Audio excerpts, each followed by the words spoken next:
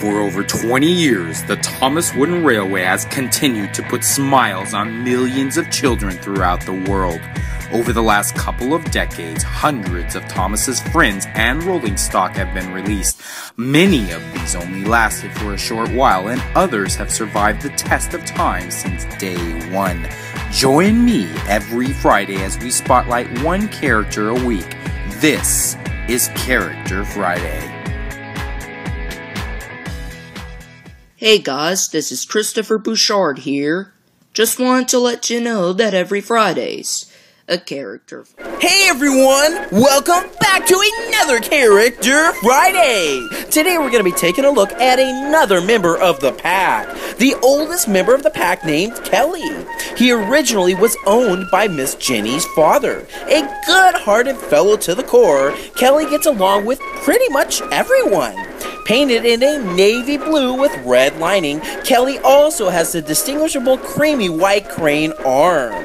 Along his sides, you can see the number 17 painted. Having appeared in the television series starting in season 6, you will also see him in a non-speaking role in The Great Discovery.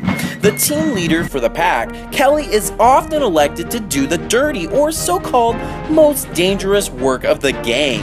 Luckily, Kelly is a very cautious and careful worker and handles his job with great care.